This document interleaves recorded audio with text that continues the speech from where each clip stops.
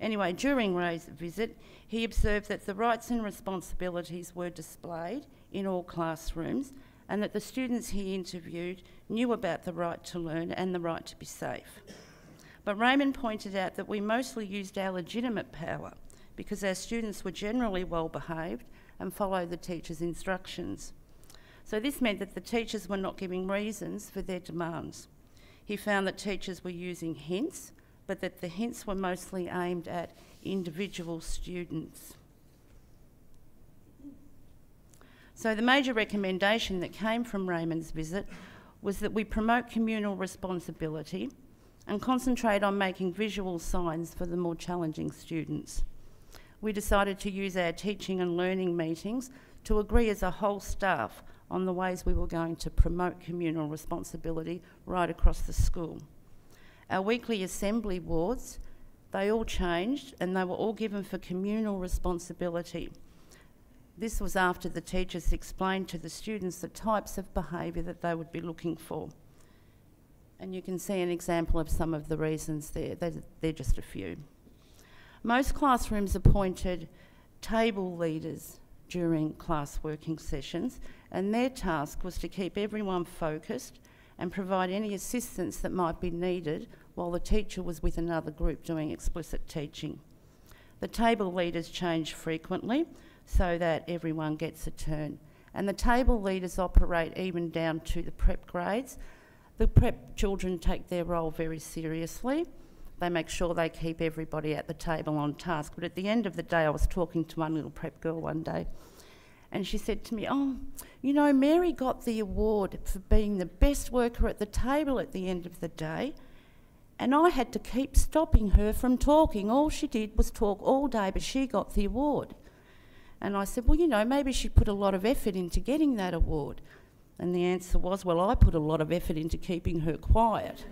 So we try to promote communal responsibility, but it is very hard for the little ones because they're the most important person in their life still. Okay, so at the end of the day now, when we have a CRT, we usually survey the CRT informally. We've yet to do it formally, and that's something that we will implement. We use the behaviour that the children exhibit when a CRT is in the room.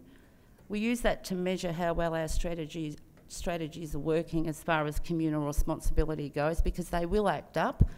As you know, the CRT walks in and they think, "Oh, well, here we go." But we have noticed now that CRTs actually do say at the end of the day, "No, they were a lovely grade and we'd like to come back." So that's made a big change.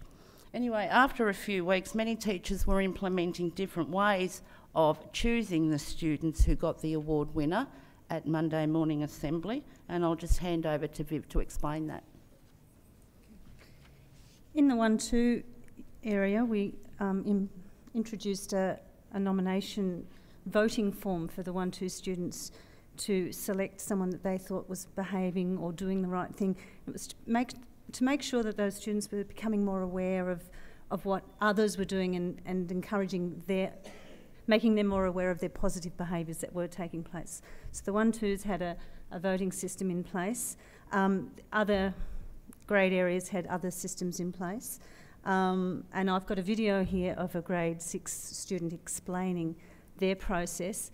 I apologise for the quality of the video because it was done on the laptop and I thought it was better than it actually is. So get over the quality and hear what Thomas has to say. After Thomas is another student being interviewed about the differences he believed were between personal responsibility and communal responsibility, because we've been trying really hard to focus on the communal responsibility in the last 2 terms. So here we go, fingers crossed. Can you tell me how your class chooses who gets that award? Like, I know once there's a girl in my class, Sandy, and my netball ran out of battery, and there was no charger, so she lent me hers, and I put her name at the top, and the next Monday she got an award.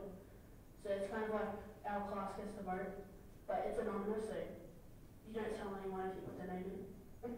Some people do, but not everyone does, and I don't think expressly, but some people do. because it's supposed to be anonymously, like, you don't know who put your name in the box. No, you have to write the name and the reason on a bit of paper and put it in the box, and this machine will go through it and find why and the best reason, and yeah. Normally, sometimes before I leave, I will make sure every room is packed up, not just my area, not just my room. I would sometimes go to others, make sure that's done properly, done the right way. I used to do that. I stopped now because people have been doing it.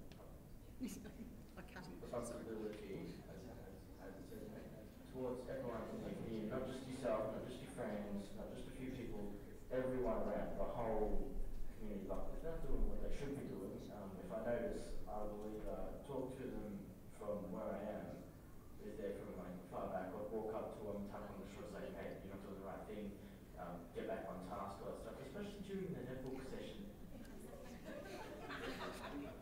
Thomas is a grade 6 student. Jaden, that's Jaden. So I think that you're the next one. I think you're on here. Okay, this is one of the displays that we captured up in the 5-6 unit. The unit worked together at the beginning of the year in the first 2 weeks to create a team spirit in their own particular learning area, and this is their little catch cry for this year is "Count me in." They're very good at doing this in the 5-6 area. Last year it was "Be a participant, not a passenger." We're very proud of our 5-6 students in their team spirit, which is great. Now we need to just make it flow over into communal responsibility.